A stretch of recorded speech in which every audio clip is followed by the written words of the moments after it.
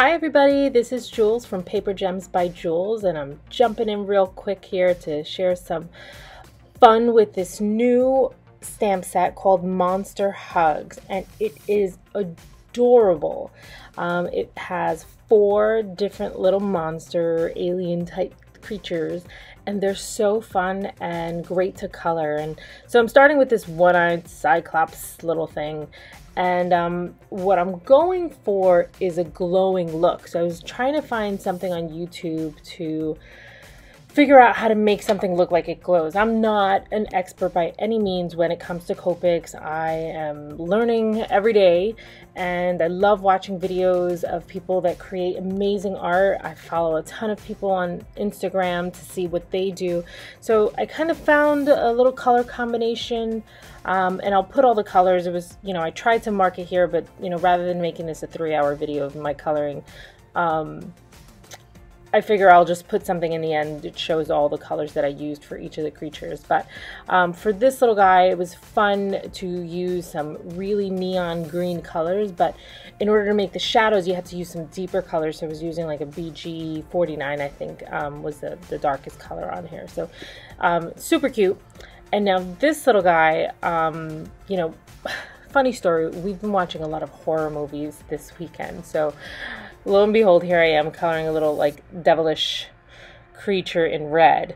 So, unintentional, but I guess it was subconsciously I had this in my mind. So super easy. This one, I'm not trying to do the glow effect. The goal with this card was to have this one little alien kind of glowing and lighting up the card. So you'll see that in a second what I do there. But these creatures are super cute. They're so fun and easy to color.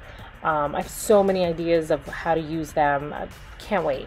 So now I'm using the Star Confetti stencil by Unity, and I'm covering up with some masking tape, or I forget what that's called.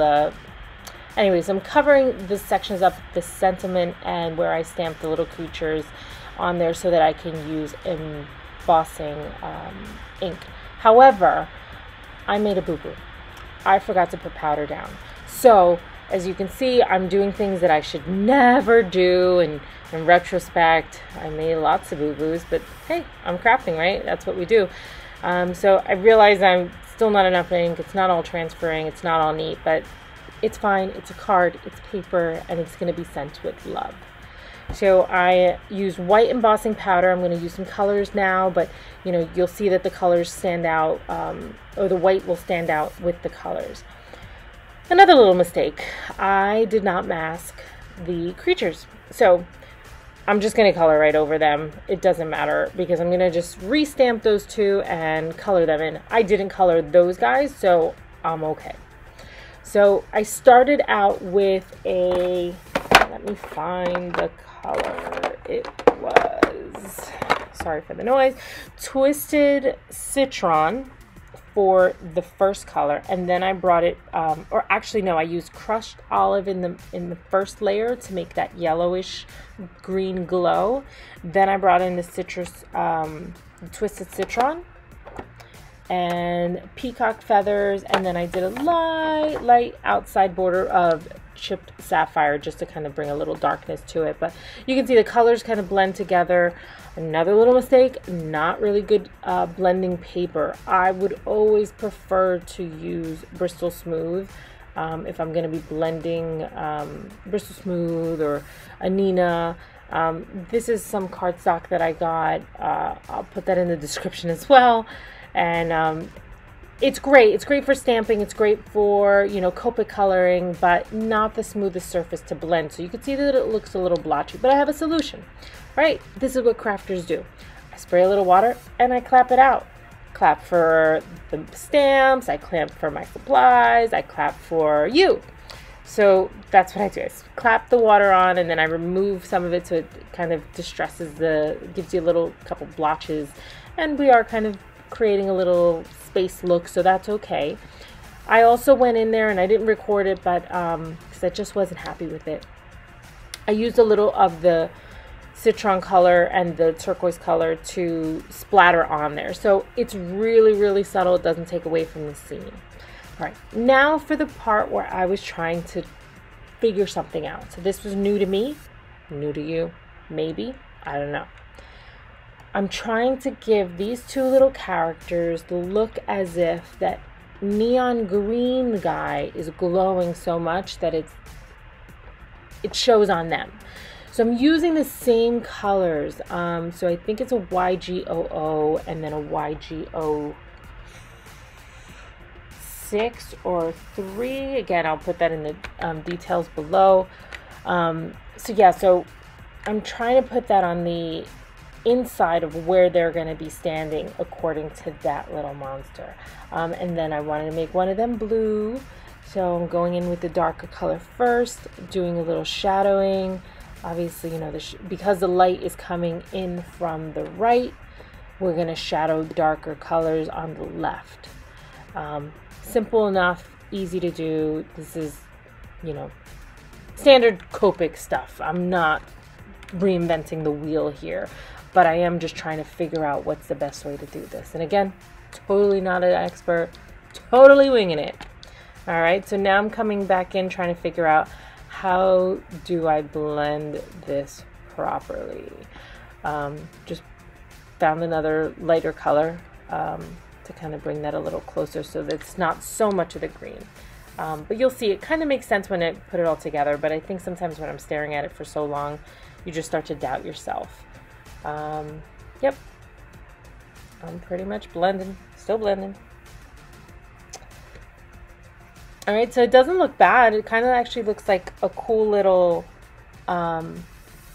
gradient, like an ombre effect there. Again, totally not intentional, but just figuring it out. Now for the other guy, I wanted to go for some, I wanted to make him look a little orange.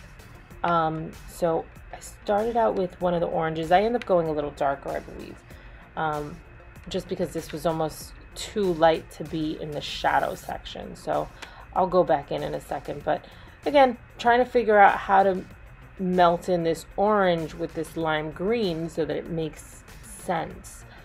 Yeah, can you see? I'm uncertain.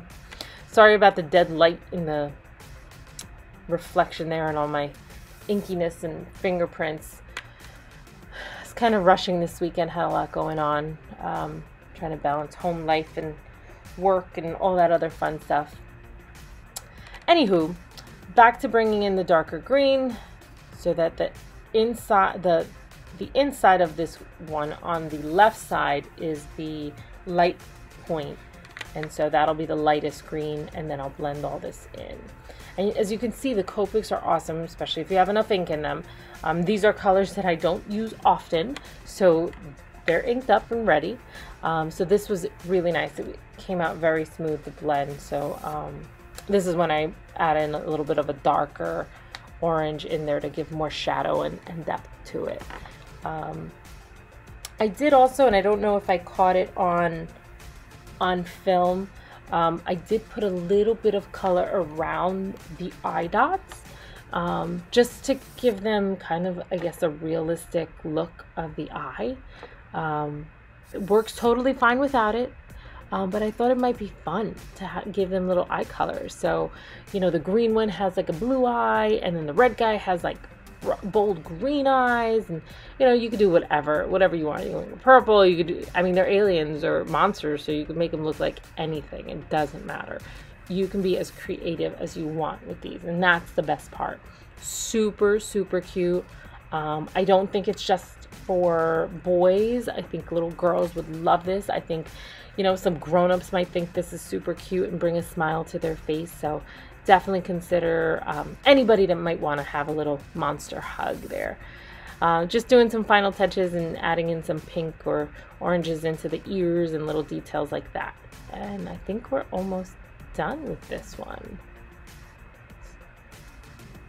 A little more blending. Always blending. And then just doing a little highlight around the eyeball so it has a little shadow around it. See, and you keep staring at it and you find little things. And all All right, so I fussy cut these little cuties out, and now what I'm doing, and sorry I'm off camera, but I'm using my black marker to fill in the sides. Now, little quick tip, I like to have my marker on the facing like the back end, so that way if I slip, it colors only the back end and doesn't destroy any of what you've just colored. So just keep that in mind, a little quick tip that I've learned along the way from making mistakes. Thought you'd want to know. And these cuties are all done and ready to get together on here. As you can see, I'm going to add the creatures right onto the previous ones. I'll stick those there, and you can see where the glow comes in. And I'm going to make this into an interactive card by having a little wobbler behind the glowing one. So once that's stuck on, it's going to just shake around and be super, super cute. Thanks so much for watching. I hope you subscribe. Check out the blog for more details as well, in case I missed anything over the conversation. And I hope you stay tuned for more from both me and from the great companies that I'm working with these days. Thanks so much. Have a great day.